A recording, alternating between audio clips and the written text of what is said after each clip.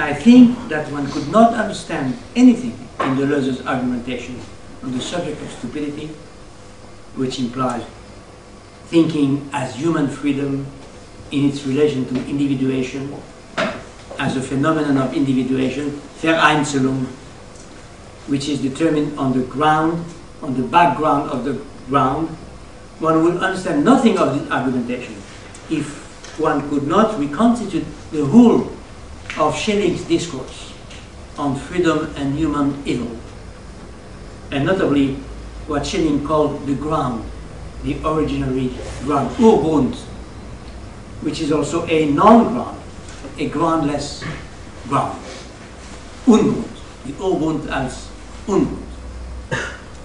In a moment I'm going to quote some lines by Schelling that Deleuze doesn't quote, but which are visibly the source of his argumentation here, and he refers to Schelling in a footnote without quoting him. When Deleuze says that stupidity is, I quote, possible by virtue of the link between thought and individuation, unquote, he distinguishes what is proper to man, stupidity as proper to man. Or again, when he says, I quote, individuation as such, as it operates beneath all forms, is inseparable from a pure ground that it brings to the surface and trails with it. It is difficult to describe this ground or the terror and attraction it excites. Turning over the ground is the most dangerous occupation, but also the most tempting in the stupefied moments of an obtuse will. For this ground, along with the individual, rises to the surface, yet assumes neither form nor figure. It is there, staring at us, but without eyes. The individual distinguishes itself from it, but it does not distinguish itself, continuing rather to cohabit with that which divorces itself from it. It is the indeterminate, but the indeterminate insofar as it continues to embrace determination, as the ground does the shoe, as the ground does the shoe. It continues to embrace determination as the ground does the shoe. Comme le sol touche la chaussure, comme le fond touche la chaussure. So, the animal cannot be bad. That's why Deleuze had written previously, stupidity is not animality, it is the animal, stupidity, bêtise n'est pas l'animalité. The animal is protected by a specific form which prevents it from being stupid, bad.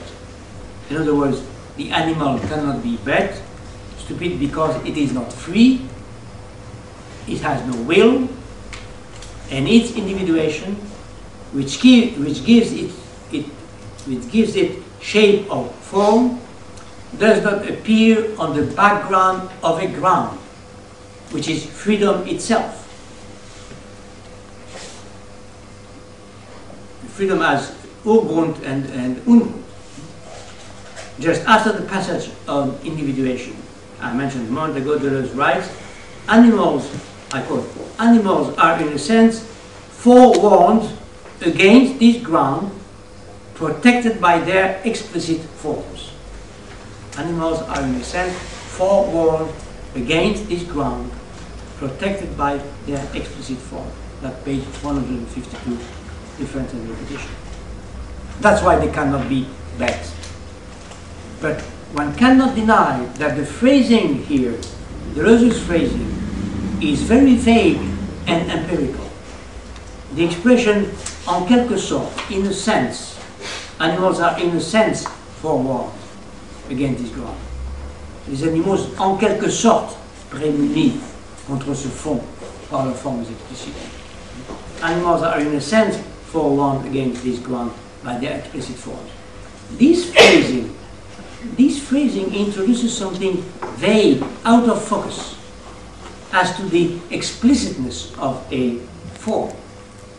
At what moment is a form, in a sense, explicit?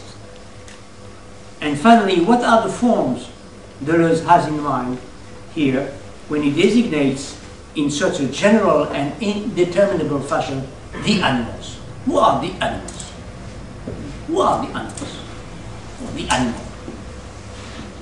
Could we say that man also has explicit forms that forwarn him, in a sense, against the ground, that is, against stupidity? The passage by Schelling concerning the ground that I wanted to quote, and whose principle, it seems to me, supports or sustains the whole Deleuzian discourse here, can be found in his philosophical research on the essence of nature of human liberty.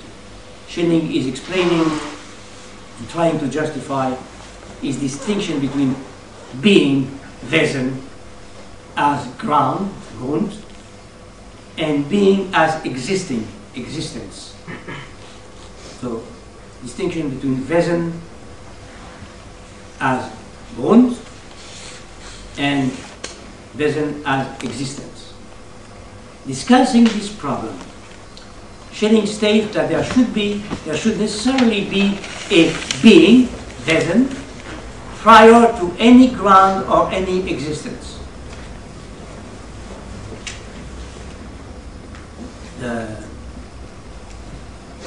And thus, in general, prior to any opposition, any duality. He says, I quote, "How could we call this anything other, wie können wir es anders nennen, anything other than originary ground, als den Ungrund, oder vielmehr Urgrund, oder vielmehr Ungrund? How could we call this anything other than originary ground, Urgrund, or better, non-ground, Ungrund, or groundless ground?" And he goes on, "Since it precedes all oppositions, da es vor allem Gegensätzen vorhergeht, since it precedes all oppositions, these oppositions cannot be discerned nor present in other way in themselves. It cannot be thus characterized as identity, but only as absolute indifference as to the principle, the absolute indifference. So, es kann daher nicht als die Identität, es kann nur als die absolute Indifferenz beider bezeichnet werden. Within this logic, which is Schellingian as well as Deleuzian, man takes shape, is determined in his form on this background of the ground by keeping with it a relation, a free relation.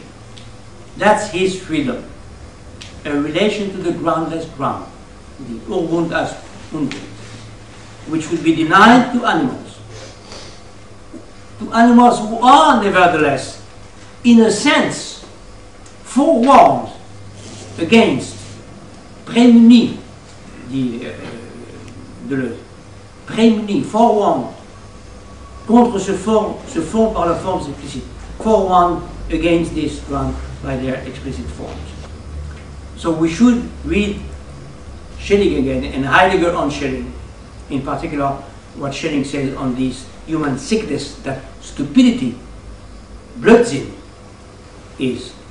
Blödsinn is at the center of the remarkable book by my friend here, Avital Ronel, Stupidity. Stupidity, Bêtise, is exactly the same thing. You know the book.